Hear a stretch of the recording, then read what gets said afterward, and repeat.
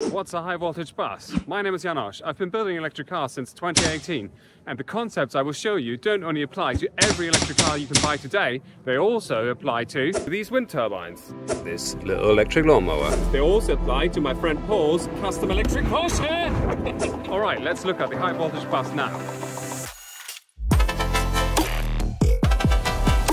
I showed you 4 examples there. I showed you an actual electric bus, I showed you an electric car that my friend has built, I showed you the lawnmower, and I showed you a wind turbine.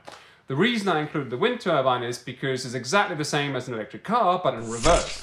A car has got a 3-phase electric motor, a wind turbine has got a 3-phase electric generator. Even more so, if you stop your car at a stoplight, your 3-phase electric motor turns into a 3-phase generator, feeding energy back into the battery that you have, right? And essentially the wind turbine is the same thing, right? You've got the 3-phase generator, it rotates, it feeds energy onto a DC bus, and from that DC bus, it then gets turned into alternating current that is then fed into the electrical grid, right? So the only difference there is, for one, you've got a battery, and for the other one, you feed it into the grid. Okay, what I'm going to do is I'm going to tell you about some devices that you will find on a high voltage bus, and I'm going to talk about some concepts that are also important, right? So, in an electric car, you're going to have a battery, big plus, big minus, 2 wires, and they go to the inverter and to the motor. There's 2 concepts here that are important. One is precharging and the other one is shielding. Precharging means the inverter's got capacitors in it, and when you connect the battery to the inverter, there's something called an inrush current, and you need to minimize that inrush current. So what happens is you end up with something called a precharged circuit. The precharged circuit connects them first through a resistor, so the capacitors can charge themselves up slower, and then you close the main contactor, then you can drive, right? So there's something called a precharged circuit in every electric car. You can hear the relays clicking on with like a 2-second delay in most cars. The other one is shielding.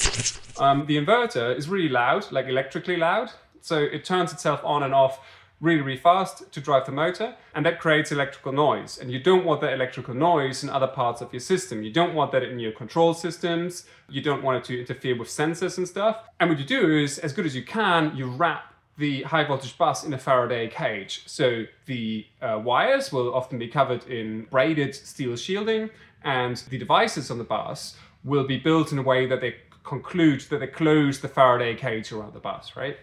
You're going to have a current shunt on your high voltage bus. The current shunt is essentially a sensor that tells your control system, okay, energy is flowing this way or energy is flowing that way. What you might have in a car is an AC charger, which when you plug in at home into your wall socket, that's alternating current, and that needs to be rectified and turned into direct current that you can feed back into your battery.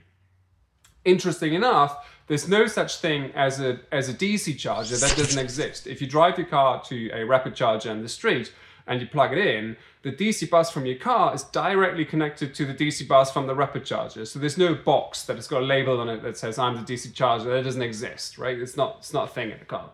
Okay, and then some other concepts that you should know is the bus is floating, and that means the negative side is not connected to the chassis. You might be familiar with a 12-volt control system, and in a vehicle, on a motorcycle, on a car, or on a moped, or an electric bicycle, the negative side of the control system might be connected to the chassis, right?